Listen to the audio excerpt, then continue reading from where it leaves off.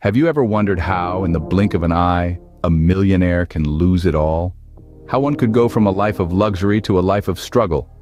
Picture this: a man named Robert, a self-made millionaire living a life many only dream of. A successful entrepreneur, Robert built his fortune from the ground up, turning a small local business into a multinational corporation. With a life of opulence, private jets, lavish parties, and penthouses overlooking the city, Robert was the epitome of success.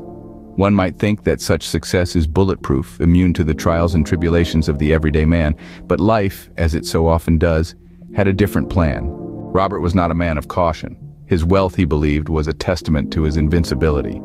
He poured his money into risky ventures, believing his Midas touch would prevail. He lived a life of excess, spending without thought or concern. The world was his playground, and he saw no end to his fun.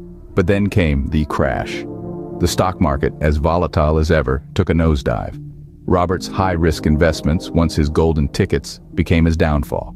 His fortune dwindled overnight, turning his world upside down. The man who once had it all now had nothing. His penthouse, his private jet, his luxurious lifestyle, all gone in the blink of an eye. Robert, the self-made millionaire, was now Robert, the man with nothing.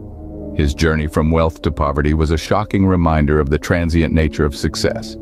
To summarize, Robert's story is a tale of excess and recklessness. His belief in his invincibility and his disregard for the volatility of his investments led to his downfall. The man who built his empire from scratch saw it crumble overnight due to his own actions. Money, as Robert learned the hard way, is not invincible. It is not immune to the ups and downs of life. It requires careful management, wise decisions, and an understanding of its fleeting nature. Robert's story serves as a stark reminder of the importance of these lessons. So the next time you find yourself dreaming of a life of luxury, remember Robert. Remember his fall from grace. And remember, no matter how high you climb, the descent can be just as swift.